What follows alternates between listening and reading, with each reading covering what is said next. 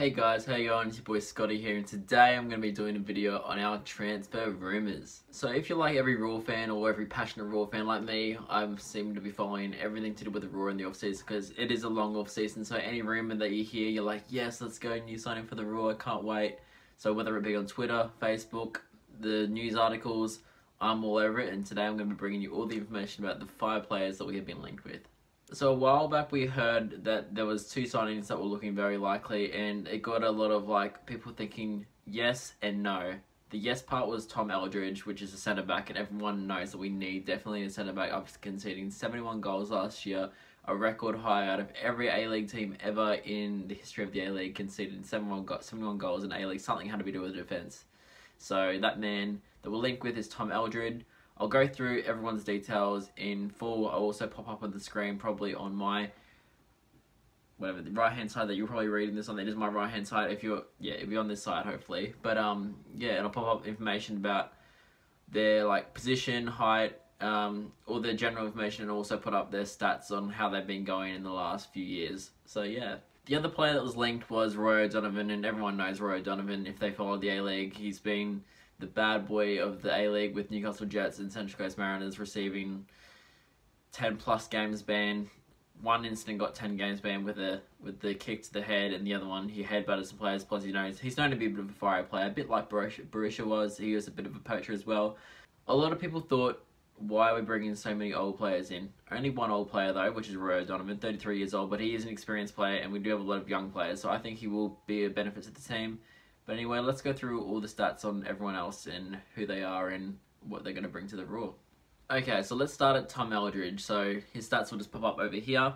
So Tom Aldred is a centre-back from England. He's 28 years old, 6'2", and his recent team that he played for was Motherwell. So he played a lot of games for Motherwell. He played 37 games last season, which is the whole season basically. He played 90 minutes, so he's a very fit, he's a very good player. He's tall player as well, which we haven't really had in the centre back, where you've seen centre backs are normally really tall. Normally we've had pretty short centre backs for the position, so it'll be good to have a tall centre back up there to win the headers.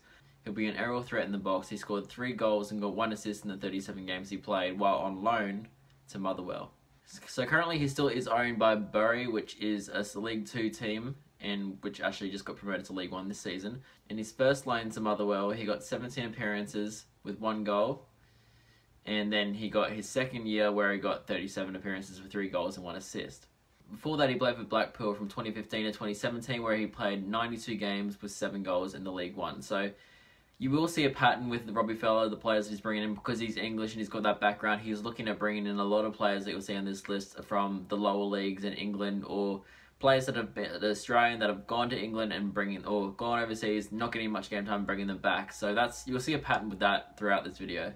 So I've gone through the transfer market. That's where the main part is, where I'm searching for players and who they are and information, and it does give you a value of what they're worth. So for Tom Aldred, he's worth 400,000 euros, which is equivalent to Stephen Walker in our team when you have a look on the Raw one. So obviously at that price, Stephen Walker's in a marquee, neither will Tom Aldred by looking at that price. So his contract ends in the 30th of June 2019, as well as mainly every other player that is off contract. That's where their contract ends. We'll be picking him up on a free, which means we'll just have to pay his wages. We're going to actually have to pay a transfer fee to the club, which is good. Corey Mayo reported the signing a while back, where they did the 2 signings with O'Donovan as well. So all the signings, news and stuff, and the links, I'll put them in the description so you can have a read of the articles as well. Just be careful that Courier Mail is a paid subscription, so if you have a subscription, then fine, you can read it. But if you don't, I believe that you can read 1 story a week free. So if this is your first story that you're reading, then you get a chance to read this free. Tom Aldred has played for the national team, but not the senior national team. He has played with the under-19, so he was a decent player back in the day. It's just probably hard to get into the Scottish national team, especially if he is English. So I feel like he'd be a really good signing for us. The next signing we're looking at bringing in is Aiden O'Neill. He is a former Brisbane man, not as in the club, but he was born here. So he used to play for Kenmore, which is the University of Queensland Football Club, as well as Brisbane Athletic. He attended Nudgee Junior College and then moved to Brisbane Boys College. When he was a teenager, he moved overseas to go over to England for his family's work. He also pursued a football career over there, and he was signed by Burnley, which is a Premier League club, and played a lot of teams on loan in the lower divisions. So Aiden O'Neill is a central midfielder. He's 5'10" and he's 20 years old. So a lot of you guys remember him from last season where he played on loan for the Central Coast Mariners, where he played 23 games, 4 goals and no assists. Before that, he had stints at Fleetwood Town and Oldham Athletic. At Fleetwood Town, which is in the League One, he got 21 games, 1 goal and 3 assists. And the season before that, in 2017, he played in the League 2 side Oldham Athletic. At Oldham Athletic, he played 15 games for 0 goals and 1 assist. So Aiden O'Neill has actually played 3 games for Burnley, so he has actually played for the Premier League club. I think he played 1 cup game and then a couple Premier League games, so good on him. He has got a 3-year contract which he signed in 2016, and there is an option to go to a 4th year, and they probably will do that. And you're probably thinking, how's that going to work if he goes to the Roar? So it is looking like it's going to be another loan deal for Aiden O'Neill, so he'll be loaned to the Roar to the end of the season. He is hoping to make the Australian national team. He has played for the under-23s for Socceroos, and he played 3 games for them with a goal. He was approached actually by the Irish national team, but he said his preference to the Socceroos. So his price value actually is €500,000, which is similar price to Jamie Young. So Jamie Young not being a marquee, Aiden O'Neill won't be marquee either, which is good because we have our spots all open still. Aiden O'Neill actually looks probably like the most likely to happen. One, I know the club is looking for midfielders. Obviously, we only have 1 actually registered right now, which is Stephen Morg. But 2, they're also looking at players that are Australian and also young, but also that used to play in Brisbane or was from Brisbane. So Aiden O'Neill basically hits all the criteria, and especially if we can get him on a loan, hopefully he does well for us. He may even sign on a deal later on in his career. So I was just looking through Aiden O'Neill's tweets, and it actually says that he liked a post about the move to Brisbane Roar on loan, so which means if he has liked something like that, you'd think that it's probably going to happen. So the boys go back to training on the 1st July, so we'll probably hear some movement for transfers probably about the 24th of June, so about a week before the actual go back to training, because obviously we have FA Cup games coming up as well as some pre-season games. We need players, so they'll try to get them in and probably as soon as they can so they can train with the boys and have as much pre-season as they can to hopefully gel and have a great season under Robbie Fowler. Our 3rd player is George Mells Jr. So George Mells is a central midfielder, 5'11" and age 22. George Mells is born in Melbourne and used to play for, if you probably remember, Adelaide United for 2 seasons where they won the double, and then he got moved to the Dutch side in the Eredivisie for Fortuna Sittard and never played a game. So I'll go into more depth of George Mells as well. So 2018 to 2019 is his last club that he played for Fortuna Sittard. He had a trial, and then he did well in the trial, and they signed him up for the promoted side that they got promoted to the Eredivisie, and he didn't play a game for them, which is unfortunate. But he is released from their club now, so he is hopefully going to come to the Roar, and I believe it's almost certain because his dad actually liked and followed me on Twitter and liked some of my tweets and some of the other tweets about him coming to the Roar. So I'd say like Aiden O'Neill, where they have their Twitter involved, where they're liking stuff about it, that's probably a sign that it's going to happen. So fingers crossed it does. I also forgot to say before with Aiden O'Neill, which is my bad, that the Burnley Express actually reported on it, so the link will be in the description, where they've actually reported saying that he's looking at linking up with Robbie Fowler, so that's almost a definite when you hear stories like that happening. So from 2015 to 2017, he played for the Adelaide United, where they won the double in the 2015 and 2016 season. He played 31 games for them for 0 goals. He played his youth career at academies in England, where he played for Chelsea from 2009 to 2011, and then Southampton from 2011 to 2014. So currently George Mells Jr. is priced at €250,000, which is similar to the price of Nick D'Agostino. Once again, Nick D'Agostino isn't a marquee, neither will George Mells. So like the other players that I've mentioned, their contract is ending on the 30th of the 6th, 2019, but he's already left the club, so he's a free agent, so I can see him signing pretty soon. ftbl.com.au is the actual ones that are reporting this, so their links will be in the description so you can read the story. But it's funny enough that they actually put a photo of Jordan O'Doherty on there instead of George Mells, so I let them know on Twitter, and that's where George Mells Sr. actually liked on my tweets and started following me from there. And I had a look through his likes, and he's gone through the Daily Oz Football and the rumours there for the Roar as well. He's been liking them, so that's probably going to be set in stone that move is going to be happening soon. So national team for George Mells, he's played for 2 countries. Never actually played a senior appearance for them. So the countries that he's played for is Australia, where he's played for the under-17s. He's got 3 games, 0 goals, and for the under-20s he played 3 games and got 1 goal. And he also played for the Greece under-17 team for 1 appearance, but didn't score and hasn't played for the Greece team since. So I'd say he's allegiance will be with the Socceroos if he can get selected, but in saying that, he must have Greek in him, so he might play for the Greek national team if they come for him first. Okay, the 4 signing and the last midfield position. So there's 1 defender, 3 midfielders, and 1 striker on here. So we'll hear the strikers soon, but Brad Inman is our midfielder for us. Brad Inman, or Braden Inman, as Wikipedia says, he actually is a midfielder. But in saying that, he has played centre mid, CDM, left mid, and right mid more often than not the last few years. So for me, it looks like he'll probably be, if we sign him, he'll be used as a wing cover, centre mid cover, right mid cover. He won't be a starter. Same with maybe George Mells. I can't see him being a starter technically, but I'd say that Aiden O'Neill, Tom Aldred, and the next player I'll get to soon, which I've already heard, so I'll tell you anyway, Roe Donovan probably will be starters. So Brad Inman is a good player, and he's played for a lot of teams over in the League 1, League 2, and stuff like that. And he has scored a lot of goals, got a lot of assists, but in saying that, being wing positions, I'd say that's where Fowler will probably use his marquee deals, and we haven't heard any marquee deals yet so far, so we'll probably hear them soon, but I'd say that Brad Inman probably will be used as a depth in positions as well as players that can come off the bench and hopefully exert some energy onto the team and put some balls in the back of the net. So Brad Inman is 6'1", age 27, and from Adelaide, South Australia. So like a lot of these players actually, like he hasn't actually played in Australia before, even though he's Australian. Like Aiden O'Neill's played one for one team in Australia, and George Mells has played also for Australia before in an Australian club. But Brad Inman has never played for an Australian team, so why not be the Roar? Why not come in when Robbie Fowler's in there? Who knows? They might actually happen, but his last team he played for was Rochdale, where he's in the League 1, where he played 29 games, got 4 goals and 3 assists. That was on an actual deal. Before that, he played on a loan for them, where he got 37 games. He played a lot of games that season, in 2017-2018 season. 37 games, 4 goals, 9 assists. He then played in 2016 and 2018. I don't know if he had an injury or whatever, but he didn't play that many games. He only played 11 games over 2 seasons for 0 goals and 3 assists.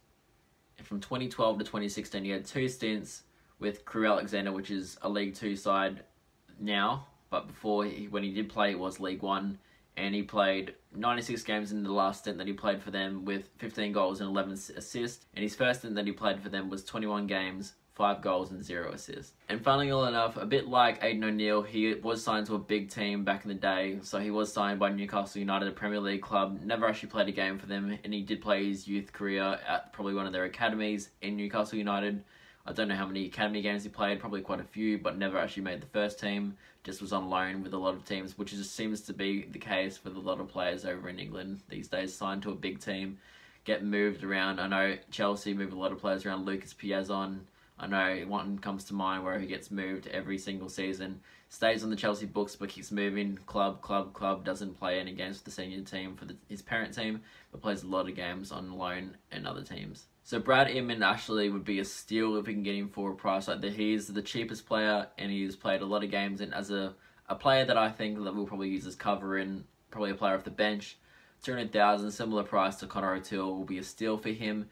Played a lot of games overseas in teams in the League 1 and League 2. Scored goals and assists. I feel like he'll be a really good squad player for us and can bring a lot off the bench. I don't think as a starter, but I reckon that he'll be a good player to bring in. So like I said before, everyone's contract seems to be finishing at the 30th of June. He is the same. So his contract ends the 30th of June. So hopefully we pick him up around that time, because obviously we pick him up on free. We don't have to pay a transfer fee for him, which will be good. We won't have to pay his wages. So the Raw supporters page actually released this story, and he was actually released from Rochdale last week. So the story for that will be in the description below, and you can have a look at that to see who he is and a bit of information about him as well. So he actually has played for the Scottish national team as well, but not the senior national team. Like most of these players haven't played for the actual senior team.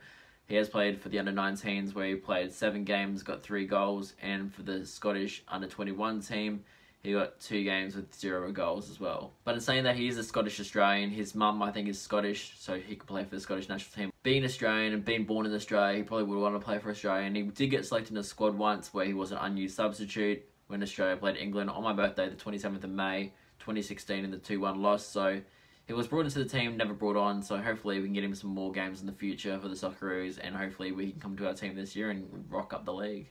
And our final player is Roy O'Donovan. So he's the oldest player that we're looking at signing, but in saying that we have brought a lot of players down in age and cutting out a lot of older players. So he'll be the experienced head up top. Even though he doesn't have the coolest of heads, Dylan Halls will definitely benefit from it, having a striker up there that could provide goals as well as assists, as well as be a mentor to him, and hopefully don't take him down the track of being a hothead, but hopefully teach him how to play the game better and score more goals, and hopefully that can be a great strike force, because I could definitely see Fowler playing 2 up front.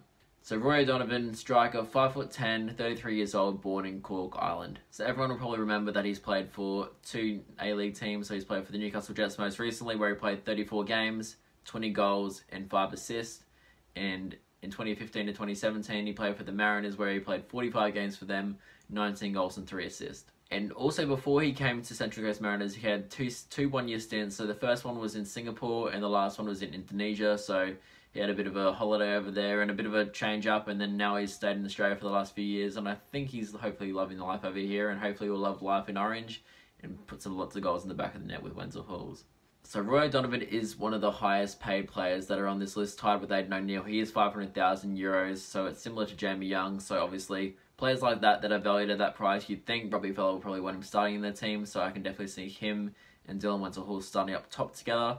And actually, instead of being on contract still to Newcastle Jets, he actually has been released already, so he's a free agent. And basically as soon as that deal came out where they said he was a free agent and he has left and he's not going to sign a deal with Newcastle Jets and he's left, basically the story came out saying he's going to sign for the Roar. So he won't be under marquee wages, which I'm hoping not. Like, if the Roar's stupid, they probably put him under marquee wages. But if he's the same price on the transfer market as Jamie Young, you think he wouldn't be a marquee. So like I said before with Tom Aldred, that the Courier Mail reported on the Roy O'Donovan and the Tom Aldred signing in the same story. I'll still put the link on both of them, so I'll have Tom Aldridge link as well as I have Roy O'Donovan link, so you can click on it both. They'll be the same link anyway, just so then you knew about both the signings links. They're both there. So Roy O'Donovan's played for the under-21 national team for Ireland, where he's played 8 games and got 1 goal. And then he played for the Republic of Ireland B team, so I guess it's where they're too old to play for the youth teams, but I don't know if they have a second team or whatever, but he played for the B team, where he played 2 games and got 0 goals. So I feel like all 5 of these players will be good signings. I definitely think that 4 of them probably will come, which will be Roy O'Donovan, Tom Aldridge, Aiden O'Neill and George Mells. I'm not too sure about Brad Inman. Like, there was a lot more information about the other signings than there was about Brad Inman, but I feel like if we get any of these players here, they'll be great assets to the team. They're young, most of them anyway. They've had experience over in the English leagues, where it seems to be a lot more intense and aggressive and fast-paced and a bit more rough compared to the A-League. But in saying that, they'll be a good style of play that we could have, where they have a bit of brute force in our teams. So I'll put a photo up here of what I feel like our team will look like with these signings. So most of them are starting. One player, Brad Inman, if he does sign, will be on our bench. I feel like I'll have him at left mid. The rest of the players are here. So let me know what you think of these signings, and if you don't think that some of these signings might come off, or do you think all these signings will come off? Who do you think will be the best signing for the Roar, and what other players do you think might actually sign for the Roar? But anyways, this is Mr. 78. I hope you like this video. Remember to comment, like, subscribe, and I'm out. Peace.